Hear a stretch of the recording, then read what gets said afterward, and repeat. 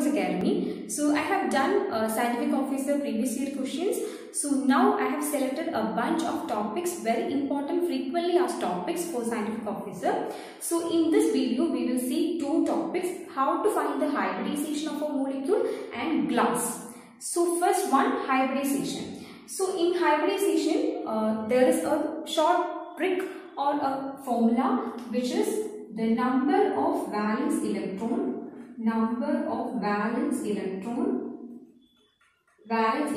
of central atom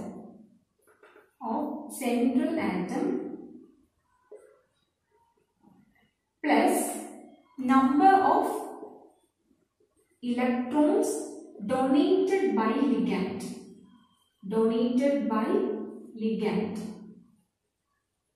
divided by 2.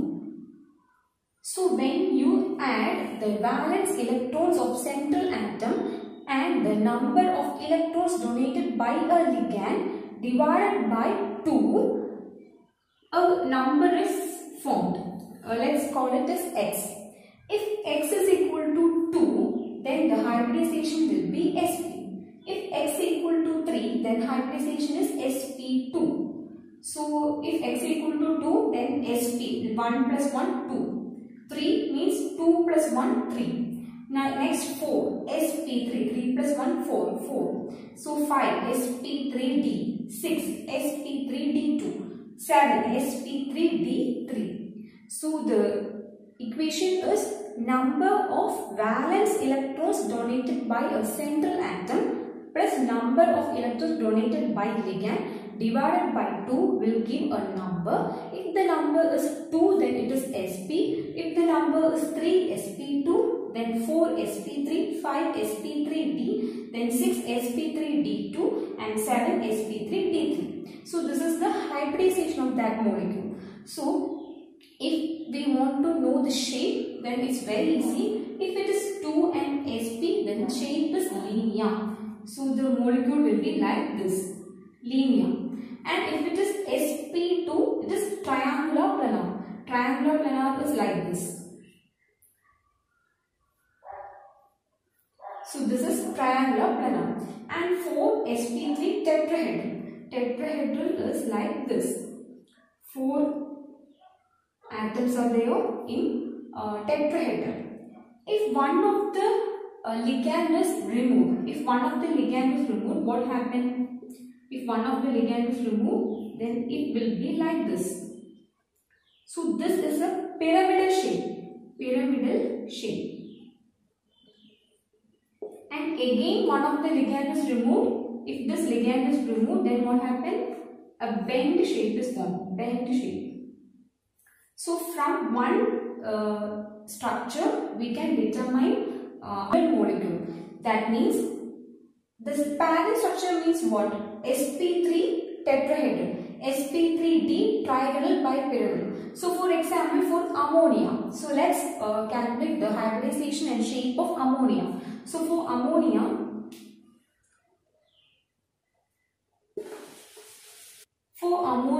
NH3, then number of valence electrons in central metal atom. So central atom is nitrogen. So number of valence electrons in nitrogen is 5 plus number of electrons donated by ligand. Ligand is hydrogen. 3 hydrogens are there. 1 hydrogen will give 1 electron. So 1 into 3, 3 by 2. It is 4. 8 by 2, 4. So the X, the number is 4. So for 4, the parent hybridization is sp3 and parent structure is tetrahedral.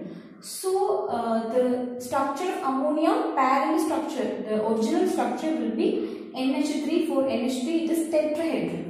But actually its structure is what? Pyramidal shape. So NH3 and a lone pair is there. So how this pyramidal structure is formed? First tetrahedral structure, parent structure. When one of the ligand is removed, it is pyramidal in shape. So if you know the parent structure, it's easy to identify the structure of any molecule. So another example, BF3. So the equation is number of valence electrons of central atom, that is boron. For boron, how many valence electrons are there? 3. Plus number of electrons donated by ligand, that is fluorine. One fluorine will give 1 electron. So 3 divided by 2. 6 by 2. 6 by 2 is 3. So if the number is 3, the hybridization will be what? sp2. So the hybridization is sp2 and the structure will be triangular planar. Triangular planar. So the structure of BF3 will be like this. Triangular planar and sp3 hybridization.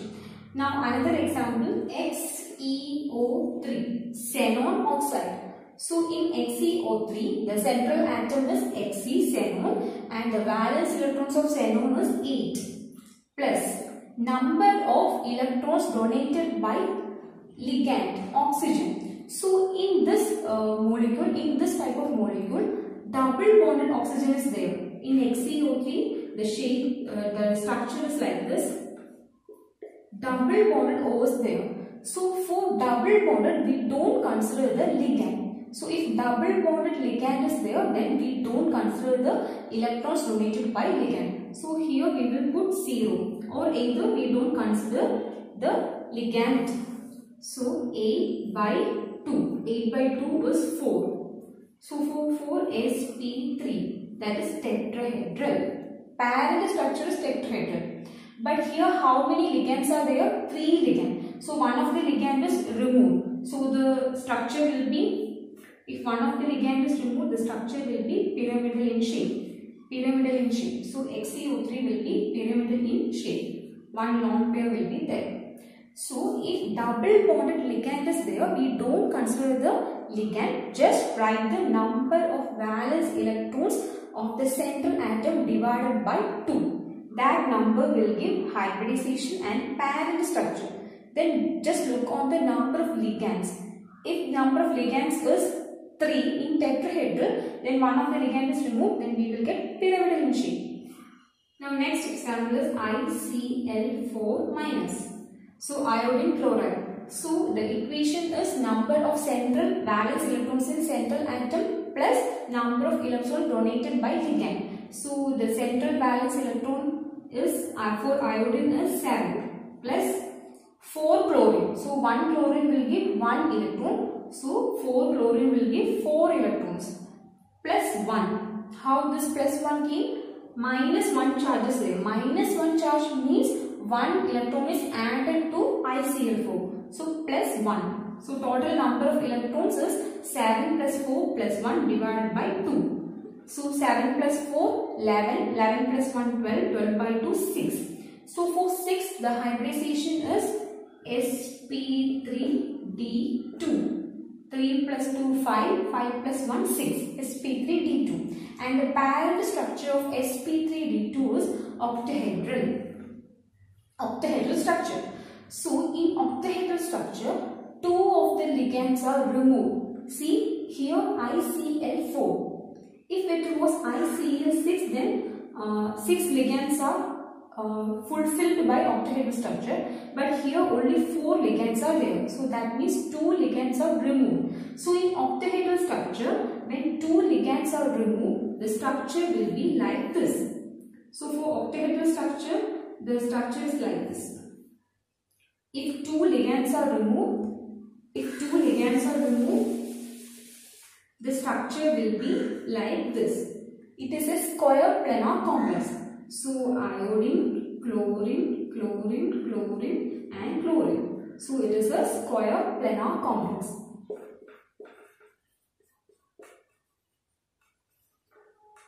One more thing is there, for D block elements, the tetrahedral structure, the hybridization will be always sp3, and for square planar structure, the hybridization will be dsp2. And this point is important. For platinum 2 complexes, the structure will be square planar complex, and for strong ligands, the structure is always square planar complex. So this is also important. For tetrahedral sp3 square planar D, sp2 and platinum 2 complexes, it will be square planar in shape, and for strong ligands also it will be square planar in shape. Now we can move on to next topic, glass. So we have to study only the type of glasses and its uses. So what is a glass? A glass is a mixture of silicates of alkalis, alkaline earth metals and more common metals. So usually sodium or potassium silicates, the silicates of sodium or potassium, then calcium and lead are used for glasses. So how this glass is formed? The sodium, potassium, calcium, lead silicates are formed and it is melted. So melted to a point of 600 degrees Celsius something. So for different type of glasses, the melting point also differ. So the mixture of sodium silicates, sodium or potassium silicates, then calcium and lead is mixed and this is melted down and it is cooled to a temperature. So when it is cooled to a temperature, it will form a glass. So the type of glasses are, first one is soda lime glass. So for soda lime, the components are sodium carbonate and silica. So the components are sodium carbonate and silica, and it is used for window pane, bottles, tableware. So we have to study the uses of the soda lime glass. Window pane, bottles and tableware are using soda lime glass. And second one is colored glass. Colored glass means it will have a color. So sodium carbonate, sand and limestone are used. Limestone means calcium carbonate. So sodium carbonate, sand and limestone, calcium carbonate are used in colored glass, and it is used for decorating walls, sunglasses, light signals for automobiles. So for vehicles, light signals, and for sunglasses, the colored glass is used. Now third type of glass, plate glass. So plate glass is thicker than ordinary glass and have a smooth surface. So the use is shop windows and doors. So the doors and windows of many shops are using the plate glass. It is thicker and smooth surface. And the fourth one is important, the safety glass. Safety glass is used in automobiles, bulletproof screens. So what is the speciality of safety glass? So in cars, if you have noticed, when it is broken, the pieces are not dispersed. The pieces are there in the plastic itself, in the window itself. Just a crack will be there. Just a crack will be there in the window. So in safety glass, if the plastic of the glass is broken, the pieces will not fly off. It will be there in the plastic itself. So that is called safety glass. And in safety glass, it is used in automobiles, bulletproof screens. And fifth one is laminated glass. So laminated glass is a bunch of safety glass. A bunch of safety glasses bound together, and it is called a laminated glass. And it is used in windshield of car, aeroplanes, etc. Now optical glass. Optical glass is used in lenses, prisms, etc. And it is softer, cleaner, transparent. And now seventh one, it is also important, borosilicate glass or Pyrex. It is used in chemical industry, the conical flask, the instruments we use in chemical lab is using the borosilicate glass, Pyrex. And eighth one is lead crystal glass. In lead crystal glass, it has high refractive index and maximum brilliance. Since it has high refractive index, it is very transparent and it is very expensive because it is using lead. So lead crystals are very expensive and it is used for art objects and expensive glasswares. So the shining glasswares in many museums are using the lead crystals. Now ninth one is photochromatic glass. So what is photochromatic glass? In cars, in some vehicles, if you have noticed, in brighter light it will have a darker shade. It will have a darker shade in bright light. In bright light it will have a darker shade and it will have its original shade when it is in dim light. So it will have a darker shade in bright light, that is called photochromatic glass, and it is due to the deposition of silver iodide. So due to silver iodide, these photochromatic glass behave darker in bright light.